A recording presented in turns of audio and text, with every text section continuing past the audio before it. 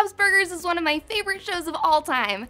Even though I'm a little obsessed with Louise, Tina Belcher is by far the best character on the show. She's weird and awkward and says what we're all really thinking inside whenever she sees a good butt. I love Tina even more whenever I think about the fact that she's voiced by Dan Mintz, because nobody can embody the angst and beauty of being a teenage girl like a grown man can. I'm Whitney Van Lanningham, and this is the best of Tina Belcher from Bob's Burgers.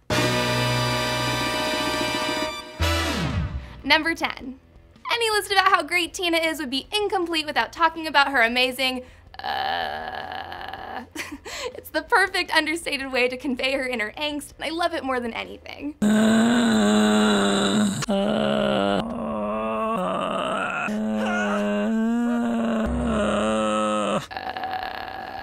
No, it's definitely not as funny when I do it. Number 9. This has to be the most inspirational quote of all time. I'm no hero. I put my bra on one boob at a time like everyone else. Honestly, Tina's the hero we need and the bad bitch we deserve right now. Number 8. In this episode, Bob lies to Linda about taking the kids night sailing so that he can continue playing his favorite video game Burger Boss at the local kids arcade. Of course, they won't let him in without kids, so he has to improvise. On their way to what they think is a nighttime sailing lesson, Tina asks the hard questions. If we see any mermaids, I'm gonna ask them where their merginas are. Dude, I've always wondered that. How do mermaids even fuck? Is that why Ariel wanted to be a human so bad? Number 7. This line goes out to all the girls out there who might have heard that guys will only like you if you're dumb and pretty. Spoiler, it's way more important to like yourself. I'm sick of acting like a dumb, helpless girl just so a hot boy who dances his feelings will notice me. That's not who I am. I'm a smart, strong, sensual woman. Oh god. Fuck yeah, you are, Tina. Number 6. Not only is Tina the most booty-obsessed teenage girl on the planet, she's also a huge classic movie buff. Remember when she quoted The Godfather 3 in reference to Jimmy Jr.'s butt? You know what, Tina? Strong girls are hot. Put it on a t-shirt, Jimmy Jr. I don't want to hear it. Just when I think I'm out, those cheeks pull me right back in. Okay, can we also talk about how she totally blows him off like a goddamn queen? Number 5.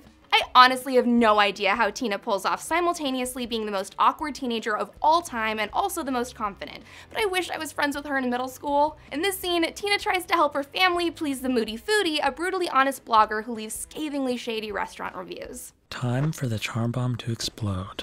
Hi there, customer. Is someone hungry? That's why I'm here. Are you ready to order? Yeah, I just need another second. Are you just gonna stand there and stare at me? Uh-huh. My favorite thing about Tina is that she really takes charge in every situation. This chick is fearless. Number 4. In this episode, Tina gets a little carried away when she volunteers to help out at Tammy's bat mitzvah. This is her in for partying with BFOs, aka boys from other schools, and she's not gonna let it go to waste. The hand wants what the hand wants. I can't tell where your back ends and your butt begins. Oh, there it is. That was just too high. What can she say, Tammy? The hand wants what the hand wants, and you were kind of being a botzilla. Number 3. Everyone remembers the first time their dad let them drive the car around the parking lot before they were old enough to get their license, right? It's basically a preteen rite of passage.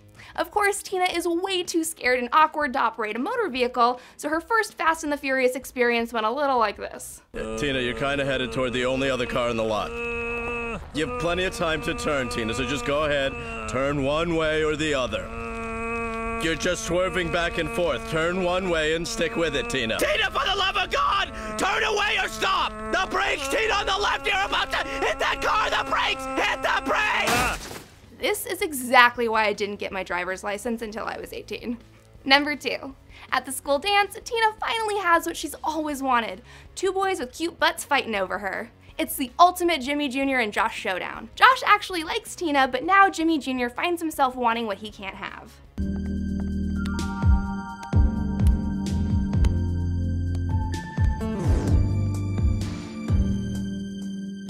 We can make this work.